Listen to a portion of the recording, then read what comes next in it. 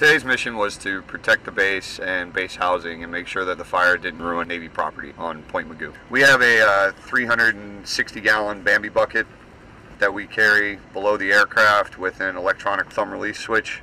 We go out, dip in the water, fly over the target, dump the load right on top of the fire.